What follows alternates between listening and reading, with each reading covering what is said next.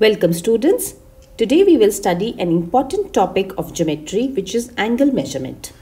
First, let us look at an angle and see the various parts of the angle. OA and OB. These are the two rays which form the arms of the angle. So OA is called one arm and OB is the other arm. And the point at which these two rays meet is called the vertex. Now don't get confused with the word vertex. Vertex is nothing but the corner. In geometry, we call the corner the vertex. We have a vertex in an angle, in a triangle, in a square, in a rectangle. The corners are called vertex in geometry. We represent the angle by this symbol and we write angle AOB. Angle AOB presents this angle between the two rays. Now angles are of three types. We have acute angle, obtuse angle and right angle. Acute angle is any angle that is less than 90 degrees.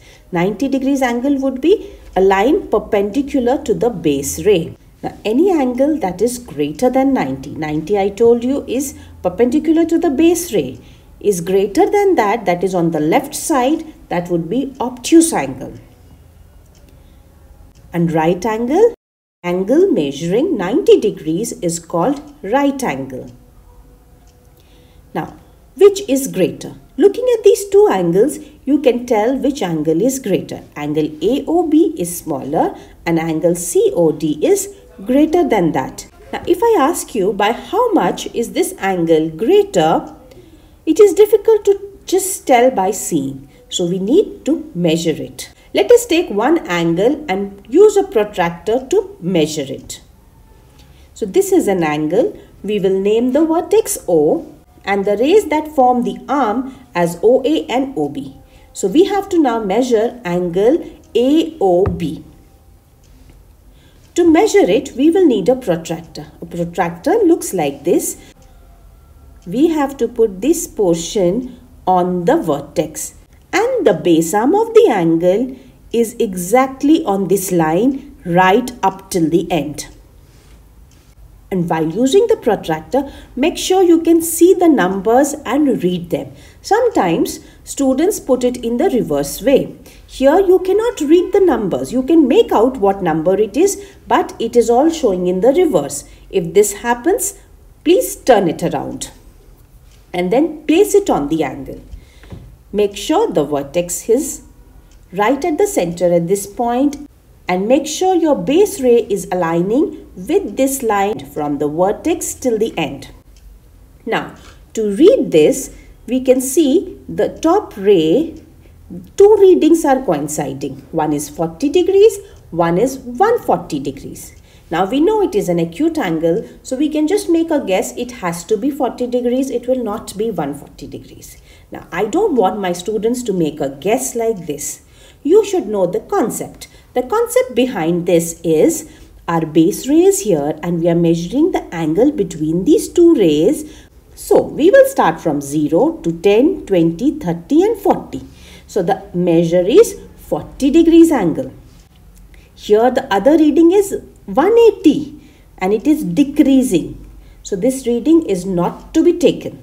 We have to keep the base ray on 0. Since the 0 is in the inner circle, we will read the inner circle reading. So angle AOB is equal to 40 degrees.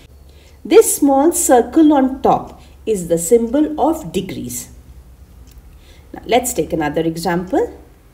Now this is an obtuse angle. It has to be more than 90 degrees. We take the protractor, put it on the vertex. Make sure the base ray aligns with the line on the protractor. Now here we have two readings, 40 and 140. Now look at the base ray of your angle. The 0 is in the inner circle. So we will take the inner circle reading. Inner circle reading is 140. So the measure of angle AOB is equal to 140 degrees. In the two examples that we have just seen, the base ray is on the right of the vertex. So we are reading the inner circle reading. Let's suppose the base ray is on the left of the vertex. Now let us see what happens. We'll take the protractor, put it on the vertex. Now base ray is on the left of your vertex. So we will see the 0 is on the outer circle here now. So we will read the outer circle reading.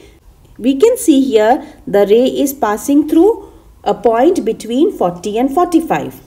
So we will count the number of lines. After 40, it is on the 5th line. So that makes it 45. So the angle AOB is 45 degrees. So we come to this conclusion, students. If your base ray is on the right, you will read the inner circle reading. And if your base ray is on the left, you will read the outer circle reading. You don't have to memorize this concept. Wherever is your baseline, pick up the 0 from there and then start looking upwards. You will know what reading to read. Now, let us measure this angle AOB. We'll take the protractor, put it on the vertex of this angle. Do make sure that line is aligning with the base ray right from the vertex till the reading point. Here we can see the ray is crossing the protractor at 90 degrees. So this angle is 90 degrees. It is a right angle.